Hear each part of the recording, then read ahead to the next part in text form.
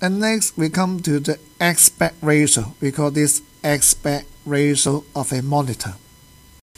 It is actually the ratio of the screen width to height, the ratio of the width to height. That is this formula. For example, 4:3, 16:9, 16:10.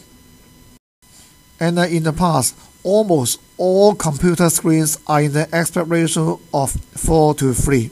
That is, it has a more square-like monitor. But in recent years, nearly all computer screens are designed and manufactured with a widescreen display.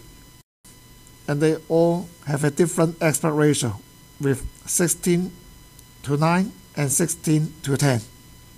And this change is mainly because computer users are using the computer screen to watch movies on YouTube, and the widescreen is much better